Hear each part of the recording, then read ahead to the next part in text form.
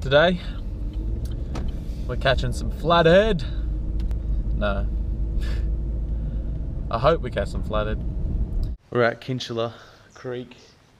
This creek runs right into the Macleay River. The mouth is just there. So I'm just going to be flicking my soft plastics around through here. First cast. I'm changing from the white paddle tail, changing to a pumpkin seed brown, different style.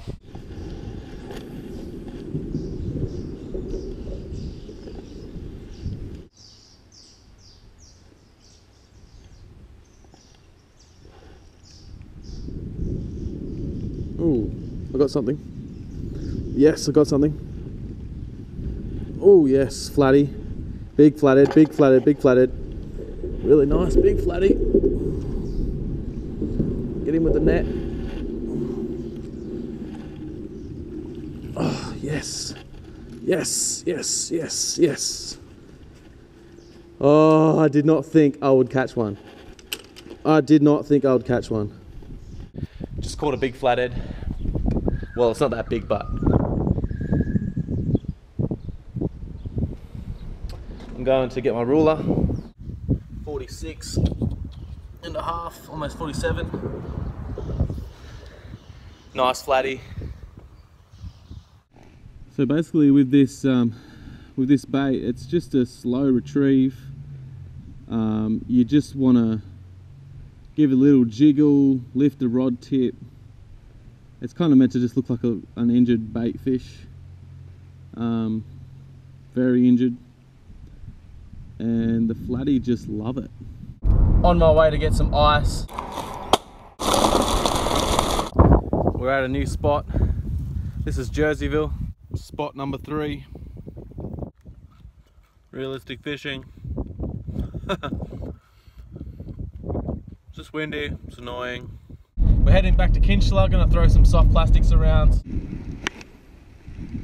Got a nice spot out of the wind. Here on Kinchela Creek. See if there's any more flatty about. Haven't really had much luck so far. Oh, what's that? Oh, that's a fish. Yes, as I was talking, got a fish on. Oh no, I think it got off. No, no, no, it's still on there, I think. Still on there, still on there. Is it? He's swimming in, I think. Yeah, he's swimming in. I've got my net. Oh, he's just a little fella. He's just a little guy.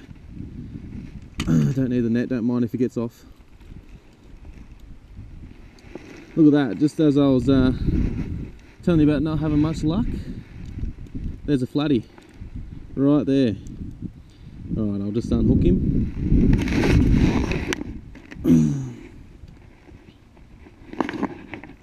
Oh. There you go, little flatty. Look at his spikes all the way up. Put him back in the water, only small.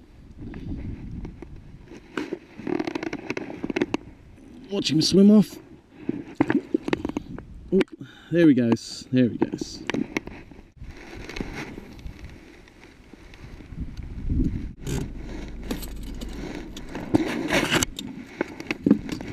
Next spot.